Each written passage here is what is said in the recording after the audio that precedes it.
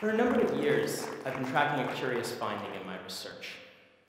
Men remember less than women from their personal autobiographical memories.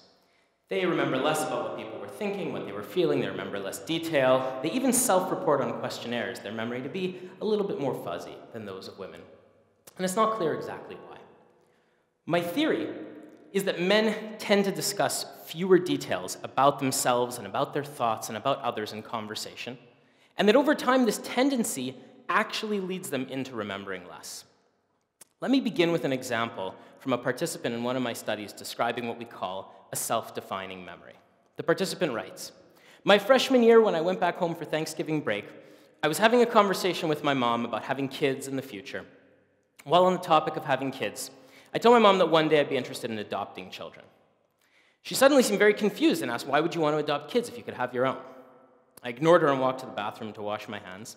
She followed me to the bathroom and asked again, 'But I don't understand. Why would you adopt children when you could have your own?' I walked out of the bathroom and I said, 'Because I'm bisexual, Mom.' She stared at me for a while in confusion and I walked upstairs to my room. I read this narrative and I was floored. Right? This is clearly an emotional, a painful, a difficult narrative. And in the narrative, there's nothing there. There's no pain, no difficulty, no emotion. And not surprisingly, this was written by a male participant. Now, we have possible explanations why this might be. Maybe he was rushing, he was on his way to class or something of that sort. Maybe he had told the story too many times. Maybe he thought I'd read it in front of a large audience. But I think we can all agree that this person was probably feeling more than he was writing. There's a lot more there than what he's sharing in the narrative.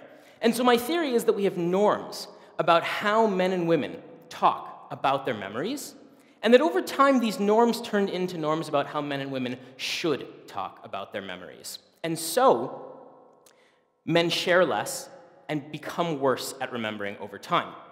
We adopt conversation styles in connection to gender, but these styles lead us into ignoring information that we don't plan on sharing, and that we eventually lose access to. Let's begin with a model of what memory is, consider some findings, and then look at the implications for consciousness itself. For a long time, we've looked at memory as something that is associative. Memory is not stored in one particular spot in the brain that we go and access when we remember something. It's distributed in patterns of brain activity. And when you remember something, the patterns of brain activity that were active when it happened, those are being reactivated. In this sense, it's distributed throughout the brain, and therefore not easy to distinguish between one thing and another. And so thinking about something brings to mind similar concepts. We associate based on similar patterns of activation. This is why unique information is often needed to get exactly what memory you're looking for, what we call a cue. If you go back to an old neighborhood you used to live in, memories from that time period come flooding back to mind. We associate based on color. Thinking of something red gets us to think of something else red. We associate based on sound. We make slips of the tongue with similar sounding words. We even associate based on our experiences in conversation. You tell me about something that happened to you, and I tell you about something similar that happened to me. And so through this spreading activation, we associate one event with another. Let's return to gender and memory and think about how we can use this. There are books and ideas out there that like to stress strong differences between men and women. Men are from Mars and women are from Venus. Men are independent, women are interdependent. Men want to fix a problem, and women just want you to listen. My wife tells me that she's having trouble with her computer. I've learned to say, "I'm sorry you feel that way." Let's make this kind of claim about gender and memory. Let's make a strong claim. Women remember with more emotion, with more interpersonal detail than men do. How would such a difference, if it were true, come to exist? It's not so simple as being in our genes. There's a lot of variation on this. It's not strictly about men and women, and it's not about every man and every woman. And so how does this difference in gender come to exist? A number of researchers in my field focus on memory as a learned process. This might seem counterintuitive. We think of memory as something that we do naturally, it just happens to us. But really, we get social feedback on our memories, and that teaches us how to recall. When you tell a story, if you're going on and telling it a bit too long, somebody says, "Hey, get to the point." If you leave out a piece of information, people start to ask you about that information, and you learn to include that next time. So through social feedback, we may have that innate ability to remember, but social feedback teaches us what exactly and how exactly to remember. Since the 1980s, a group of researchers have been examining mothers and their children in conversation about memory. These researchers bring in, especially mothers, but parents with their kids aged 2 to 6, and the parents elicit memories of events from the children, and the children tell narratives of their memories. And researchers have divided mothers into 2 groups, elaborative mothers and repetitive mothers, based on the types of questions they ask to their children. Repetitive mothers try to elicit information. Aha, yeah, oh really, what else happened? These are elicitation questions, but they don't add content. The elaborative mothers ask what, where, when details, and often include some of their own details. There was a park next to the beach, wasn't there? What happened after we saw the helicopter? Who else was there with Aunt Sally? These are all questions that elicit information, but also add information into the conversation. Researchers have examined adolescents, age 12, age 13, based on the way their mothers spoke to them when they were 3 and 4 years old, and have found that the children of elaborative mothers have memories from an earlier point in their life than the children of repetitive mothers. Stop and think about this for a second. The way your mother spoke to you when you were 3 years old has been found in empirical research to predict the date of your memory 10 years later. Now, we know that parents elaborate more with their daughters from research as well. And parents aren't the only influence. Children have distinct styles of playing based on gender. Boys play in larger groups, girls play in smaller pairs or groups.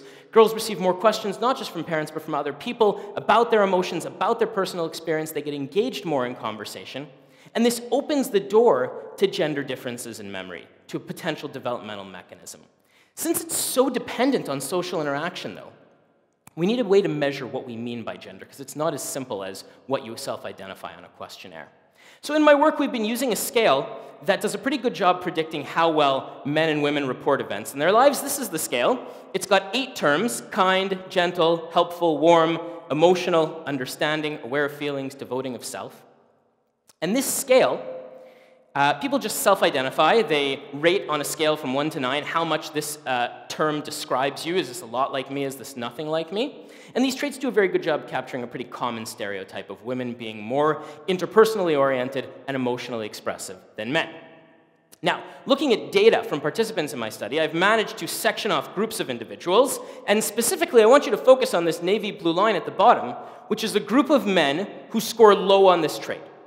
On these 8 traits put together, not all men do it, but some men score pretty low on these traits in comparison to the rest of the population. And what we have here on the y-axis is their self-report ratings of a questionnaire that combines different measures of memory, accessibility, vividness, amount of detail. And what we're seeing is that across a number of different types of events, these men are self-reporting their own memories as being more poorly recalled than women.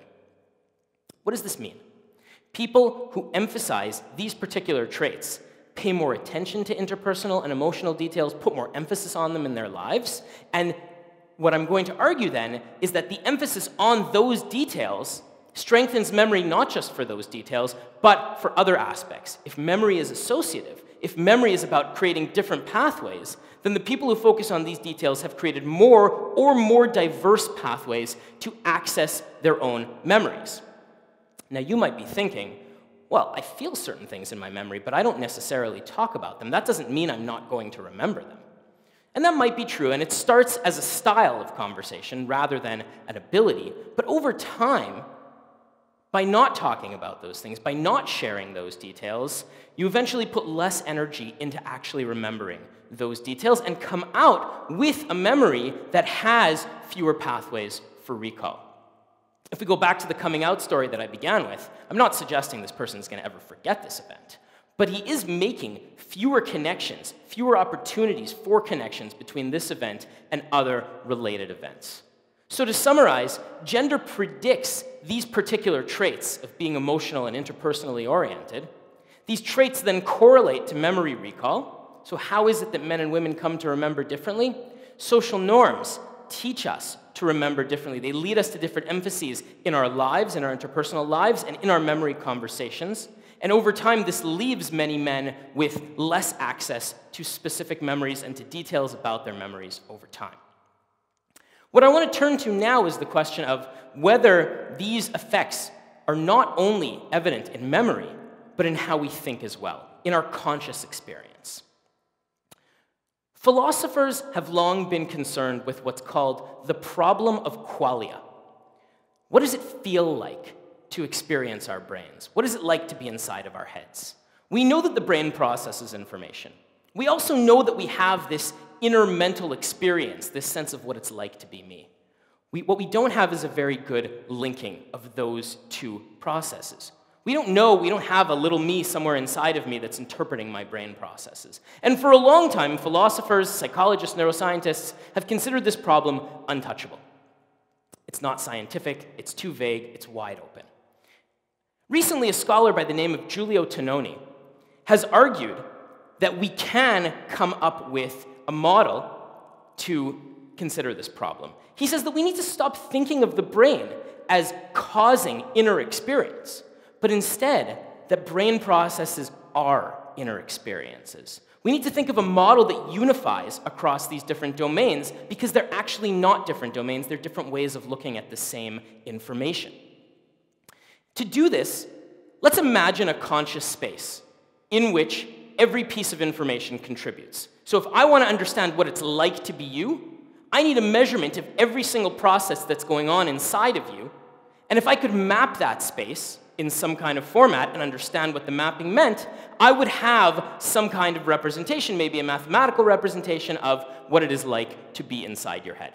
Let's use a really simplified example with a frog. Let's use a highly simplified frog. It's really only interested in three things. Is it cool? Is it wet? And is there a fly anywhere in the vicinity? So the frog's consciousness with respect to these three domains can be mapped in three-dimensional space as some point in these three dimensions, and I would know where the frog is on these dimensions based on mapping these three variables. Let's consider our associative memory mod. Let's say I have a memory, and I can remember when it happened, I can remember what I saw, what I was feeling, what I was thinking, I can remember who was there, and I can even remember the other memories that it's triggering. In this sense, I could talk about this memory as existing in a six-dimensional space. I could talk about it existing as values on six different measures.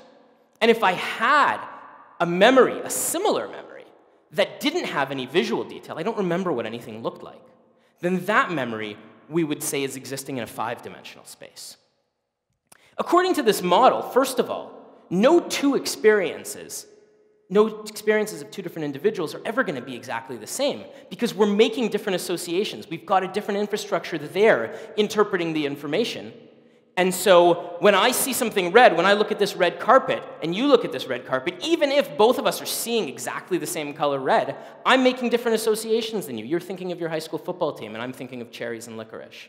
So we associate differently. But not only that, if we are systematically activating different types of information, if women are systematically activating more information about their thoughts and their emotions than men are, then maybe you and I are actually having fundamentally different conscious experiences that can be systematized on a group level based on our social identities.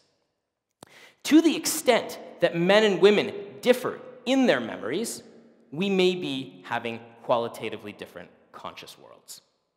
And if you think about this, this is a brain-based way of describing the diversity that we know exists in the world. This is a model that recognizes the uniqueness of the individual and the influence of the group without belittling either. We've got real patterns of behavior that we know exist in the world, and on top of that, we're individuals who negotiate ourselves with the patterns of the groups that define us. And how we become an individual, how I become an individual, is how I navigate my inner experience with the experience that I've had based on my group, whether that's based on gender or something else. For me, being a man entails what I have been exposed to as a man and how I have grappled with that exposure. If I am in a given scenario, I can recognize I have this tendency to remember, this tendency to act a certain way, and it may be linked to my gender experience. And now, as an individual, I make a choice as to whether I want to embrace that or if I want to go against that. It's not limited to gender. To be gay, to be straight, to be of a racial identity, of an ethnic identity, none of these confine us to who we are as people, but they do entail exposure to some kind of shared environment. That's what makes us a group. And that leads to patterns of information that are available to us as that group. Once I understand that nothing is true of me because I'm a man, but that my experience of manhood will contribute to how I think, I can take my gender experience and turn it into a part of me without confining myself to a given destiny. I can think about how that gender difference is influencing me in my life and make my decisions about whether I'm going to take that on or whether I'm going to walk away from that. Gender differences in memory are real. They exist in the way our brains process information, but that's as much a product of our experiences as of the fact of our genetic makeup. Recognizing that fact opens us to new ways of thinking about diversity, about gender, and about memory, and these can help us appreciate the vast potential both in what is in our brains that we don't yet understand, and in terms of how these differences can be minimized or celebrated, expressed and navigated in our interpersonal worlds. Thank you.